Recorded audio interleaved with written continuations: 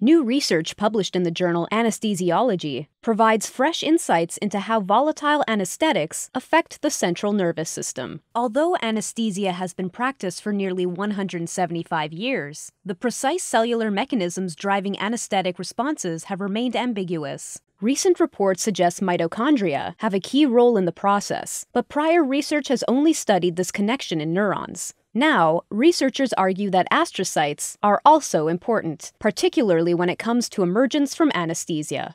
To reach this conclusion, the team produced a novel knockout mouse lacking the mitochondrial complex 1 gene known as NDUFS4. In the model, gene knockout is induced only in astrocytes of adult animals. The other cell types comprising the central nervous system retain functional copies of the gene. The result is astrocyte-specific mitochondrial dysfunction.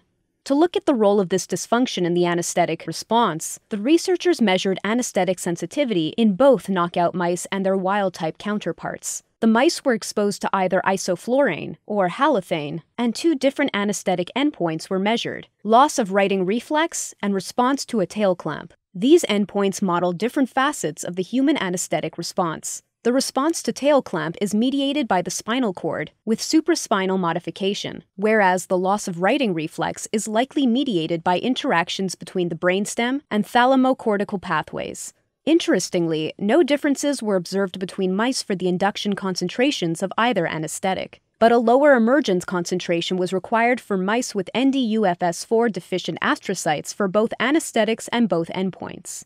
These results suggest that an astrocyte-specific mechanism is necessary for regaining consciousness.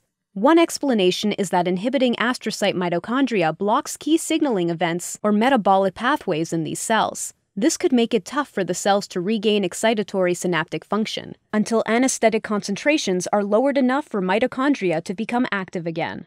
Translating these findings to the clinical setting remains tricky. The researchers aren't sure exactly how NDUFS4 knockout impacts astrocytic function. It's also not clear whether loss of the gene affects other critical pathways in the brain. But the results do strongly support the critical role of astrocytes in restoring consciousness after anesthesia.